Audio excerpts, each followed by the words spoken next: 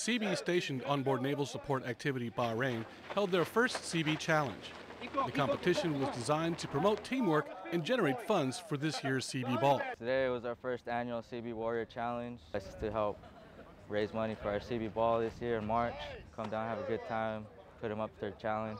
As you can see, it turned out pretty well. The event tested the participants' strength, teamwork, and commitment. A lot of surprising teamwork came out of this. We had some teams that we didn't think would show up, actually showed up. CTF, Honey Badgers, they worked well together. We even had a deployed unit, NMCB-7. They brought a whole slew of people with them, so they had a lot of good participation. The Seabees plan to have more fundraisers here and throughout the fleet.